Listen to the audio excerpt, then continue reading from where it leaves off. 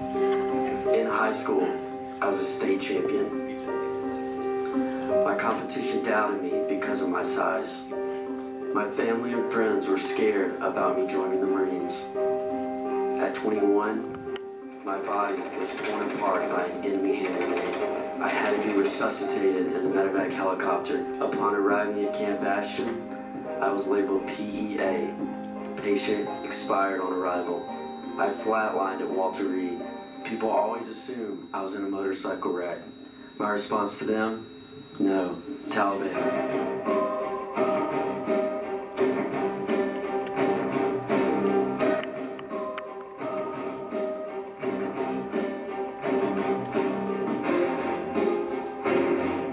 Killed me.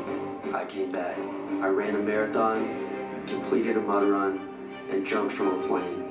I won't ever quit. I am just getting started. An effective leader doesn't say, okay, we got to get from point A to point B, and we're probably going to get shot at a lot. Y'all go ahead. A good leader, by the time he has it out of his mouth, he's already on the way, and you're right there, right? Step behind him.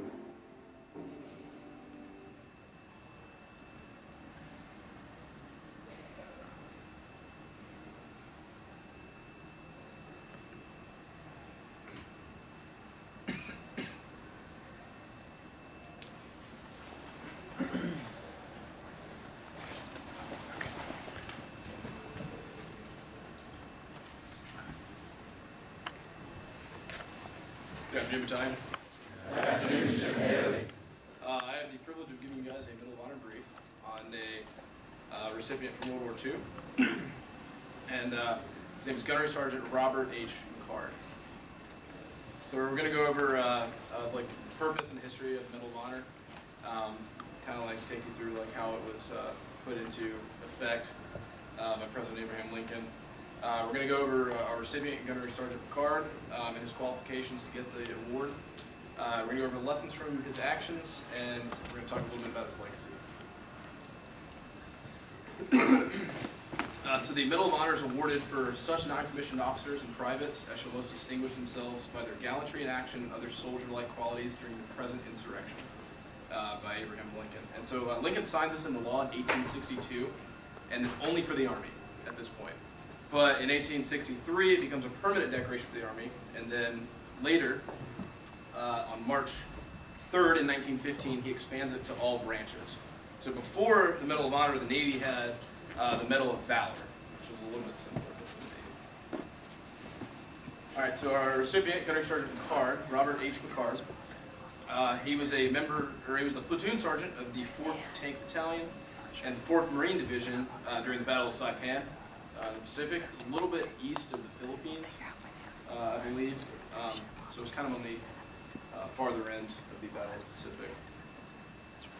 So what happened for Gunnery Sergeant Picard's tank division is his tank was disabled by 77mm Japanese artillery, and but the weapons were still working. So he was able to bore his weapons on the enemy and still maintain his fire.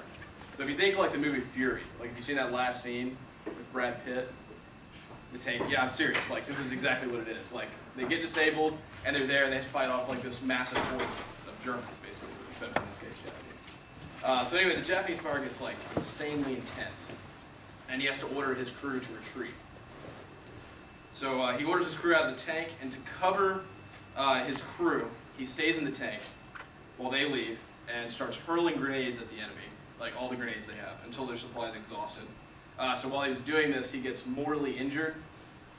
But then he didn't stop there, because all his crew members were not out to safety yet.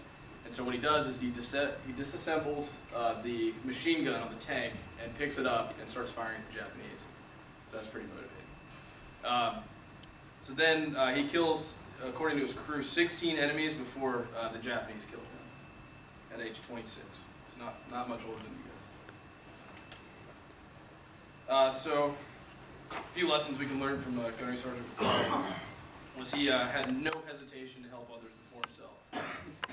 He also took command and gave orders resolutely. He didn't even have to think twice. His crew didn't hesitate to obey what he had to say. And then lastly, after being wounded, he was committed to finishing his mission, even though he had suffered some pain, and he wanted to help them save his crew's life. So obviously a little bit more insignificant here. You guys have to face these kind of lessons learned every day when you're going through your life as a midshipman. Like without hesitation helping others, you guys could, maybe someone needs a ride from PT, something as simple as that. And just without hesitation helping them out, giving them whatever they need. So then also taking command and giving orders resolutely. So for me in mechanical engineering, we have a lot of group projects, and it's pretty easy to step up and just say, hey, just make a plan. For the most part, people respect that. And then lastly, after getting a bad grade, maybe on a test or something like that, it's easy to quit. It's easy to just give up, maybe drop a class or something like that. But it's also, it's the harder, and it's going to be a better ending for you if you just stick with it and improve your grade. So the legacy left behind by Gunner Sergeant McCard. So he was awarded the Medal of Honor by President Roosevelt after the war, and then the DD-822, a Gearing class destroyer, was named after him. After that, which was decommissioned, I think, in 2000. So we went over the purpose of the Medal of Honor and some of his history. We went over his recipient, Gunner Sergeant McCard, his qualifications, and some lessons learned from his actions and his legacy. Any questions? Awesome. Here are my references. Thank you.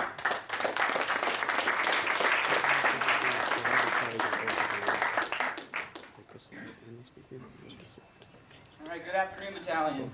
Good afternoon. So today I'll be presenting the actions of Lieutenant J.G. Clyde Everett Lassen, which took part on the 19th of June in 1968, earning him the Congressional Medal of Honor. Lieutenant J.G. Lassen was born on the 14th of March in 1942 in Fort Myers, Florida, and he was a member of the Helicopter Support Squadron 7, primarily doing search and rescue missions off the Vietnam coast. He flew the Cayman SH-2A Sea Sprite helicopter and was stationed on the USS Preble. Lieutenant Lassen and his aircrew were asleep when a flight of 3 F-4 Phantom II jets took off from the USS America. This is a squadron mate's jet of one of the three, the flight of 3. Lieutenant Commander John Claw Holtzclaw and Lieutenant Commander John Zeke Burns were in control of one of the jets, and they were able to evade 2 SA-2 surface-to-air missiles, but unfortunately were hit when a third missile detonated near the rear right wing, causing the aircraft to become inoperable, and they had to eject. They both luckily survived the ejection with relatively minor injuries. This is Lieutenant Lassen and his aircrew. So from left to right, we have Lieutenant J.G. Lassen, Aviation Electrician's Mate 2nd Class Bruce Dallas, Aviation Machinist Mate 3rd Class Don West, and Lieutenant J.G. Leroy Cook. They were wheels up at 0:22 and arrived on scene at 01:41, and en route they could see the glow of the wreckage from more than 30 miles away. They were originally planning to pick up the downed aircrew with the jungle penetrator, which can be seen here, but due to the high canopy covering on the hillside that the aircrew were at, they were unable to because the helicopter was too heavy to hover. Lieutenant Lassen then ordered his crew to dump fuel and ammunition to lighten the load. While this was happening, support aircraft were dropping flares to illuminate the position of the aircrew. And while Lieutenant J.G. Lassen and his crew were getting in position, the flares went out, and Lieutenant Lassen actually collided with the tree, causing damage to both the horizontal stabilizer and the right side of the aircraft. During this time, they were engaged by enemy ground fire and returned fire with their MH-60 machine guns. He was able to recover, and he put the landing lights on of his aircraft to illuminate himself so the aircrew could see which rice paddies he was about to land in. They landed in rice paddies several times, but were unable to pick up the downed aircrew because of the North Vietnamese being in between the aircrew and Clementine II.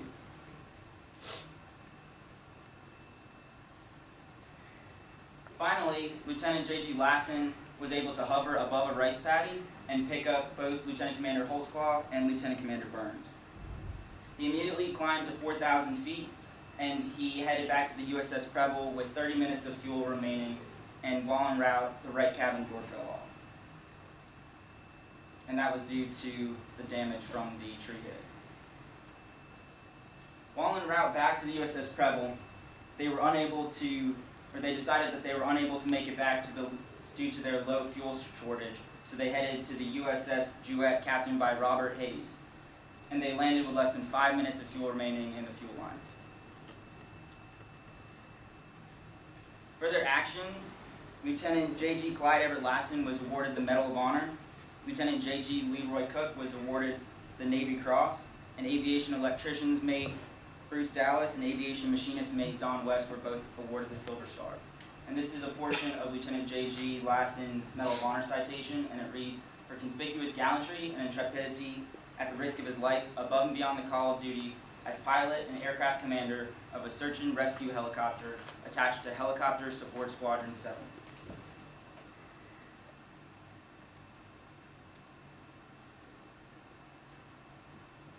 So Lieutenant J.G. Lassen, he's on the far left, and he was awarded the Congressional Medal of Honor by President Lyndon B. Johnson. He was the first naval aviator to be awarded the Medal of Honor during the conflict in Vietnam, and was only one of 3 to be awarded the medal during the entire war. He retired from the Navy as commander in 1982, and unfortunately he passed away in 1994 due to cancer, but in 2001 the U.S. Navy commissioned a ship in his honor, aiming at the USS Lassen, and it is an Arleigh Burke class guided missile destroyer DDG-82. Does anyone have any questions? All right, thank you.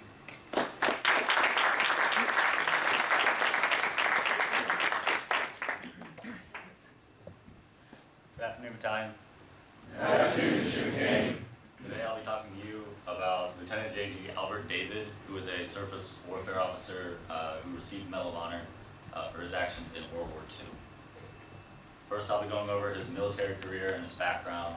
Then I'll be going over what exactly he did to earn the Medal of Honor. And then we'll go over the importance of the actions that he took and stuff that we can hopefully take away from these actions.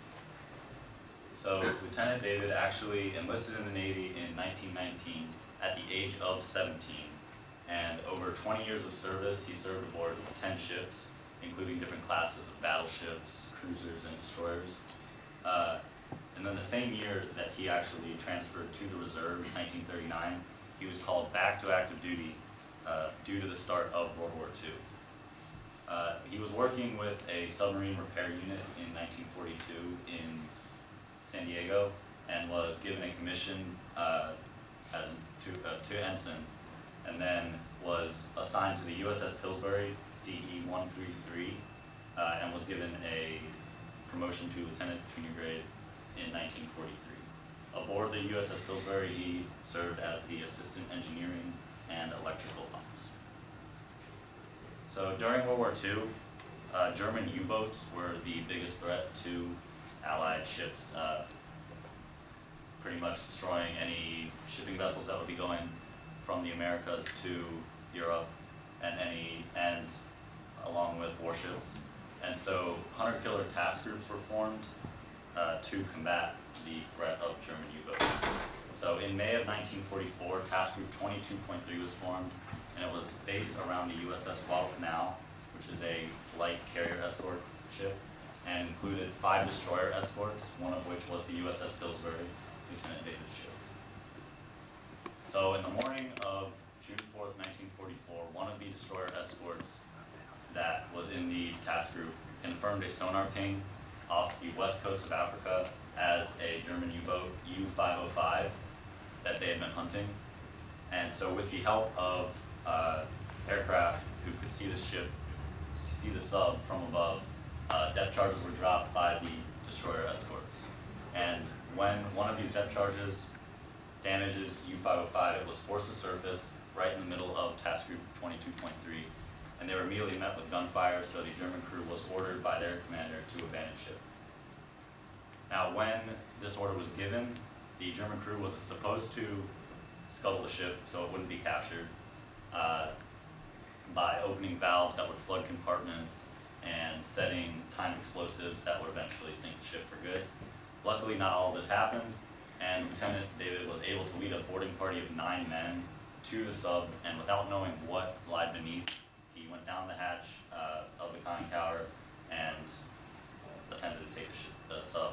They found that no Germans were left on board, and so he began directing the initial salvage operations and capturing different coding machines, code books, messages, anything that would be of use to the Allies. And this included 2 Enigma machines, which was a big win for the Allies. And because of their efforts, the U-505 was able to be towed back to the U.S. by the USS Guadalcanal. So the capture of U-505 was actually kept a secret until the end of the war, and this actually allowed the Allies to sink almost 300 more U-boats because we were able to decode messages from the Germans and find out locations and everything. And by the end of the war, the U-505 became the only submarine that was captured by the U.S. in either World War, and was the first boarding and capture of an enemy ship by the U.S. Navy since 1815. For this, Lieutenant David was awarded the Medal of Honor. Unfortunately, 3 weeks before he was supposed to be presented with it, he died of a heart attack in Norfolk, Virginia, and so it was presented posthumously to his wife, Linda May David, on October 5th, 1945, by President Truman. His was the only Medal of Honor that was awarded in the Battle of the Atlantic during World War II, and later on the USS Albert David, DE-1050, another light destroyer escort ship, was named after him. So some takeaways, leading from the front is something that we're told all the time, but that's because it really is the best way to lead your sailors and Marines. Lieutenant David went down into the conning tower without knowing what was beneath and began directing the salvage operations right alongside his crew. And because of this, because he was right alongside them, they were probably much more willing to put forth the effort that they did to save the sub. Next is competence under pressure. When he went down in, he was a surface warfare officer. He had never been on a sub before.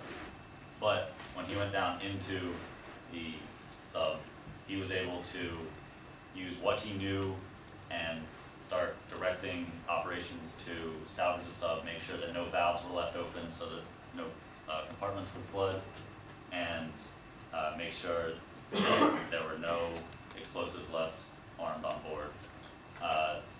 And this just shows that under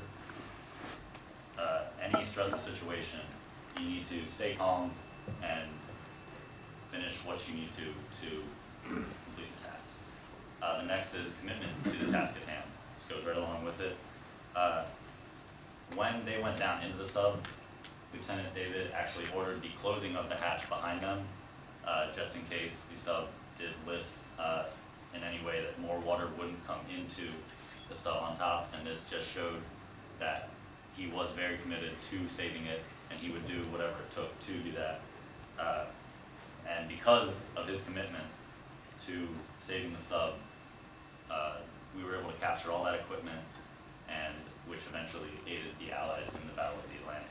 And it shows that what you accomplish now can lead to much greater effects in the bigger picture. Does anybody have any questions? Yes.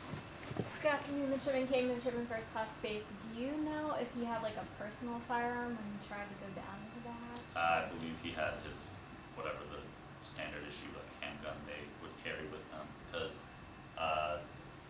the boarding party would definitely have small arms with them, but when they found that no Germans were left under, I guess they didn't need it. Yes, sir. I was just going to add that sub that they captured is now on display in a museum in Chicago. Yes. So if anybody wants to go see it, learn more about that battle, or get a chance to tour around a German U-boat, it's at the Chicago Museum of Science. So.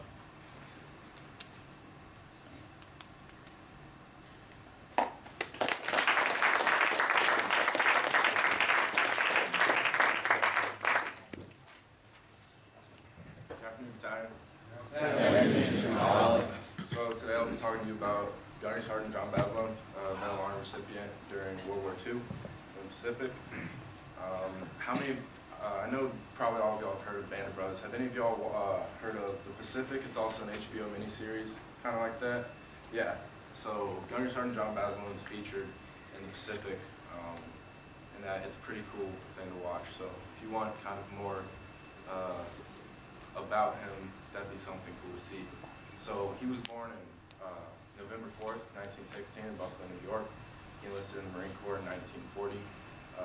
After completing recruit training and everything, he was sent to Guantanamo Bay, and following that, he was sent out to Guadalcanal, where he performed the actions, where he got the Medal of Honor.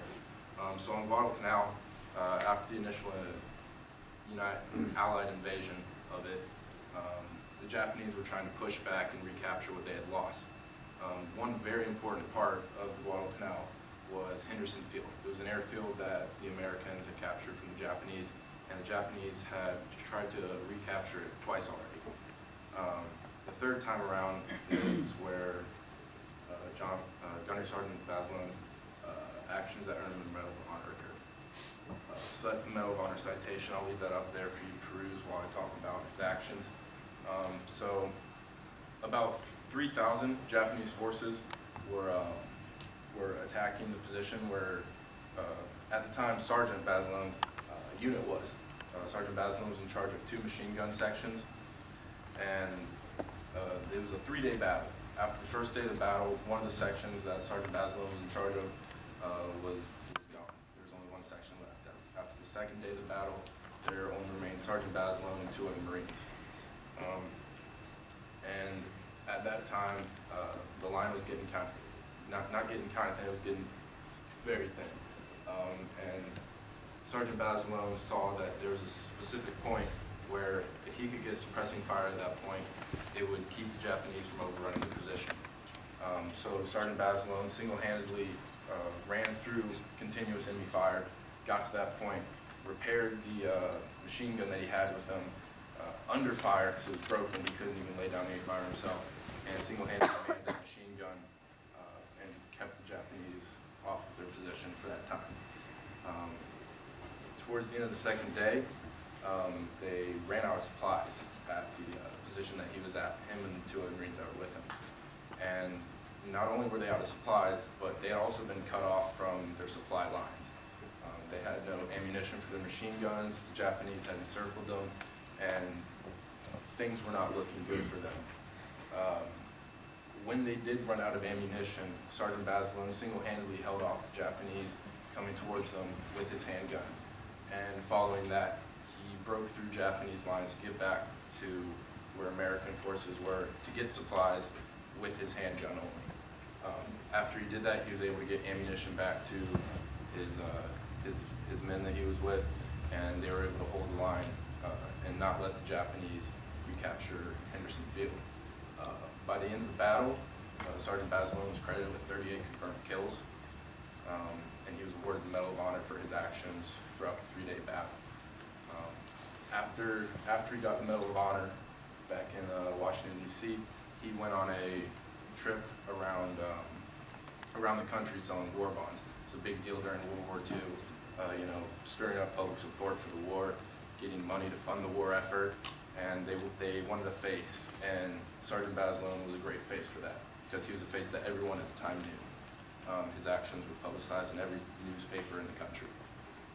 However, after he went back home stateside, he realized selling war bonds is not what he wanted to do. He wanted to be back in the fight just like he was in Guadalcanal. So eventually, he returned to the Pacific Theater at Iwo Jima. And at Iwo Jima, before he got there, he was promoted gunnery sergeant, and he was training a platoon of recruits in San Diego for the Marine Corps. And when they were done with their training, they were going to keep him stateside. He said, "No, I want to go with them to the Pacific." His famous quote is, "I'm staying with my boys." And he went over them to the Pacific and led them during the amphibious assault on Iwo Jima. During the amphibious assault on Iwo Jima, about 2 hours into the battle, Gunnery Sergeant Basilone and his platoon were continuing to move in from the beaches, and he was killed by mortar fire. He was awarded the Navy Cross for his actions at Iwo Jima.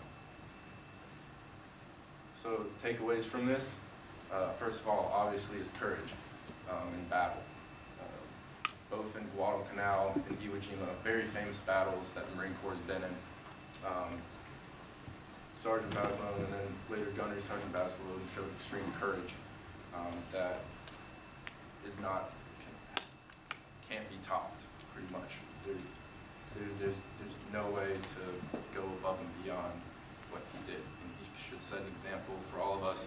You know, right now we're in an academic setting, and you know, we're not showing courage in battle every day while we're here. But if you think about it, there's a possibility that the time comes that we're going to have to do that when we're out there leading sailors and Marines. So we always need to be prepared for that and be ready to show that courage and lead from the front. Second thing is selflessness.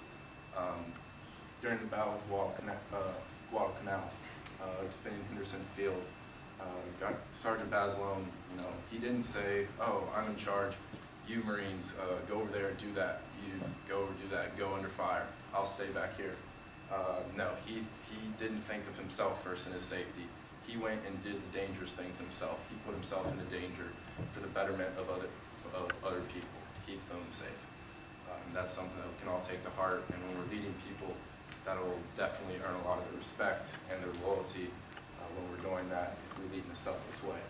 And finally, commitment, Navy Marine Corps core value. His famous quote, "I'm staying with my boys." He didn't, you know, just do what he did on Guadalcanal and say, "I'm done with this." He didn't just say, "Well, I'm going to stay at home in America and, you know, chill out for the rest of the war." He wanted to go back and finish the job. He was committed to finishing the job. And we should all, even in an academic setting like this, we can take that to heart and know that whatever job we have before us, whether it's a test or one of those stupid UNC cleanups that we have to do, stay there and finish the job, have commitment to it. Because we're going to be in the Navy Marine Corps. That's important. Questions? Thank you.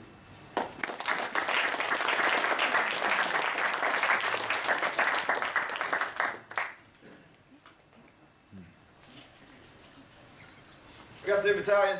Good afternoon, Mr. Lockhart. As you apparently already know, I'm Midshipman First Class Lockhart. Today, I'm going to be talking to you about Medal of Honor recipient, Second Lieutenant John Basilone. For this, as you heard, Second Lieutenant John Bobo. John is a popular name. All right.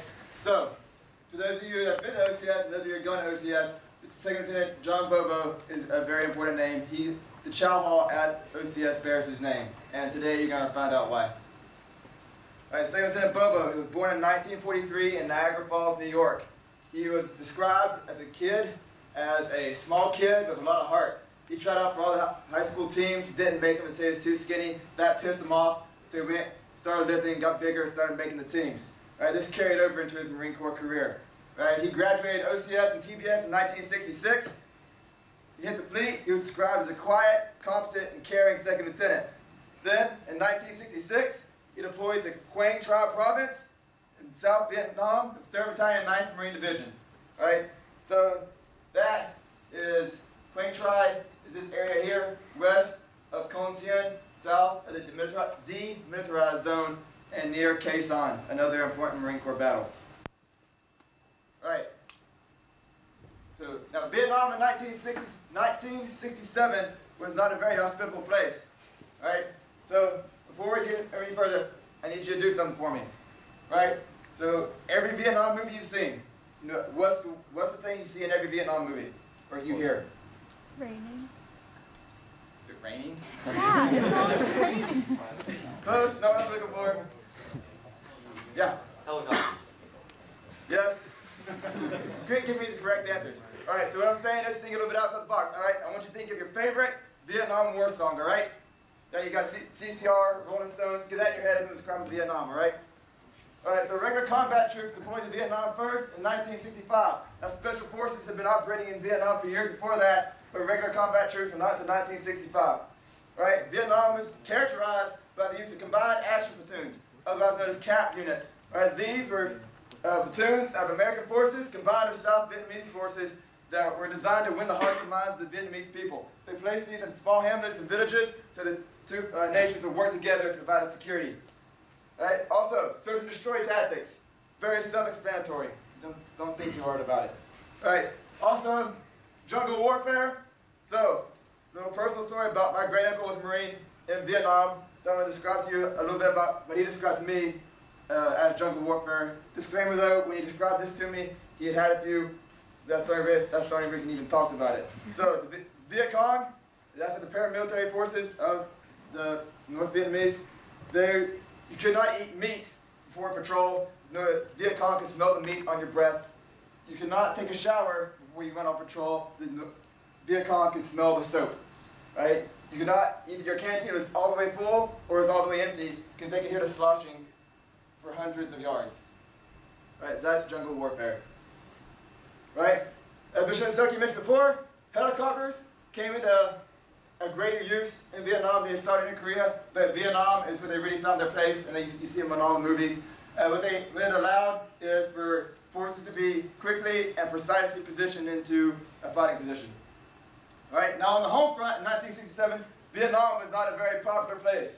All right, the Vietnam War, as you probably already know, was not a very popular decision in the eyes of the public, but none of this mattered to Second Lieutenant John Bobo on March 30th, 1967.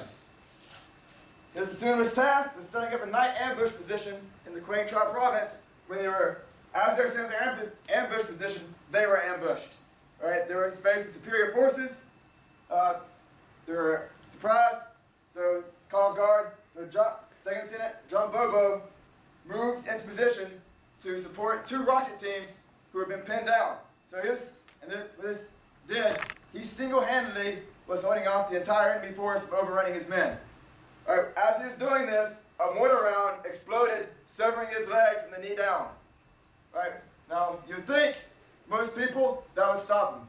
No, this pissed Second Lieutenant John Bobo off. All right, so what he did, he took his web belt. Everybody know what a web belt is?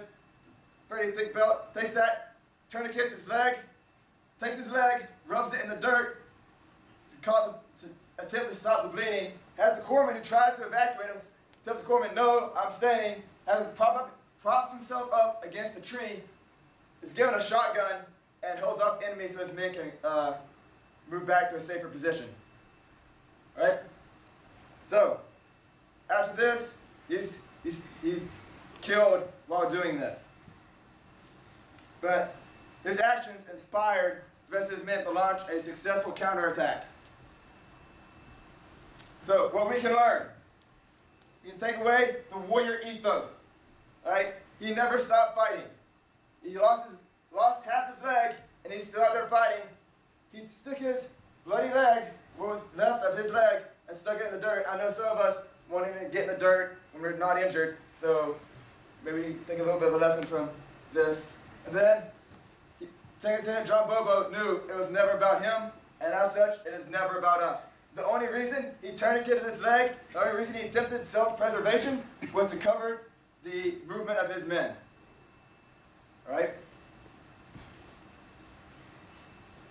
Are there any questions? You can't read this on the back of this Marine's flat jacket. It says, caution, being a Marine in Quezon may be hazardous to your health. 3rd Battalion, 26th Marines, that's quoted from Newsweek.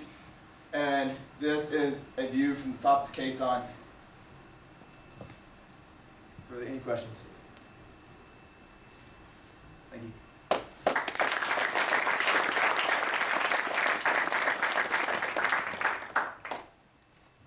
Morning, Battalion. Morning. So today I'm here to tell you about Johnny Kilmer. He's a corpsman in the Navy and he received the Medal of Honor. Before we start, does anyone know how old the youngest Medal of Honor recipient was? 11. Yeah, you got it. All right. Does anyone know how old Johnny Kilmer was when he received the Medal of Honor? 17. All right. No, none of those. He was 21. So just kind of, as Sergeant Major said before, keep in mind that even though these people are so young, they can make a difference no matter what age they are. All right. So getting into it. before we start this slide, I'm going to tell you about his story, how he received the Medal of Honor, what he changed in the Navy, and a couple of traits that I think his active valor really shows, and how we can incorporate those into our lives to just better ourselves in the organization like the battalion. Alright, so his story. So Johnny Kilmer dropped out of high school at 17 to become a corpsman in the Navy, and after this, after his training, getting his all his quals for the corpsman, he was assigned to the USS Response at the beginning of the Korean War in 1950. So after his time on the USS Response, it was kind of the middle of the Korean War now, and he was up for re-enlistment in 1952, where he decided to go to the Fleet Marine Forces, FMF, and he did his training, his combat training there, and then was on his way to Korea. So that leads us to August 13, 1952, where Johnny Kilmer received his Medal of Honor, and where he also lost his life. So here, before we go over this slide, I just want to say that normally when there's a Medal of Honor citation, we'd all be standing at attention out of respect for the Medal of Honor citation itself. But today, we're not going to do that. It's just a short piece. So I just kind of want to let everyone know. So here is where I really see what embodied that day and what he gave. I'll just read this to you guys. So Kilmer skillfully administered first aid to his comrade, and as another mounting barrage of enemy fire shattered the immediate area, unhesitatingly shielded the wounded man with his own body. So on this day, Johnny Kilmer went out through enemy fire to expedite the care for one of his Marines, and unfortunately a mortar came down, and he heard it coming, so he threw himself over this injured Marine to save his life. And this is where he lost his life unselfishly. So on to the next slide. Changing corpsmen. So this is what he kind of changed in the Navy through this active valor. Here is another quote by a technician at corpsman school, and it really goes to show kind of what they believe in and how he changed this. So we say celebrating his sacrifice because he embodies exactly what we stand for. That was really powerful to me. It shows that he is what they believe all of them should be. Rendering care to others before oneself. So again, that's how he went about changing corpsmen and the Navy in general. So now, kind of going back to that active valor, when I read that, I really thought of two things, devotion and selflessness. So these two quotes can really be, like, he shows both of them. And so we'll start with devotion. So devotion, when I kind of think about it, I think of devotion as you have a passion and a care for something. And this devotion, he showed by giving his life for one of his comrades. He went and put himself in the position of enemy fire to expedite care for one of his comrades. He had a passion for being a corpsman and a passion for caring for those among him. And again, devotion leads to perseverance, and he was successful in this attempt at caring for his comrade. Next, selflessness. So, giving his life for something bigger than himself and a cause greater that he may have not understood at the time is definitely selfless. And selflessness goes a long way in strengthening the organization and not just yourself as a person. So keep that in mind as we go on to the next slide. So what can we do as midshipmen to show these traits? So devotion, although we may not be in a strenuous situation, even though you may think tests are hard or something, but if you develop a devotion to getting your commission, getting your degree, or passing the next test, passing the next PRT, you definitely will persevere, but you have to have that devotion. So make sure that the next time you're just oriented towards doing something, you're devoted to it, and you'll persevere. The next, be selfless. So you've all heard Ms. Bushman say, be approachable. I think that this kind of goes hand in hand with being approachable. So being selfless, or being personable, excuse me. being personal and being selfless, giving your time to another midshipman who may need help, giving your time to the battalion when they may need an event filled is selfless in kind of like a way that we can show this. So although you may not be able to give your life to something, you can definitely give your time, even though it may cause some slight inconvenience to you. And this will go a long way in strengthening the battalion and maybe another midshipman that you may be helping out. So outside of the battalion, now, again, you've heard this plenty of times, now is the time that you need to try things out before you hit the fleet so you don't look like a moron. And practicing devotion and selflessness will go a long way if you start it now when you get to the fleet. So takeaways from this brief: Johnny Kilmer gave the ultimate sacrifice for his country and something bigger than himself. He modeled selflessness and devotion, and we should try and incorporate these two traits into our daily lives as midshipmen so that we can better ourselves when we get to the fleet. Are there any questions? Thank you.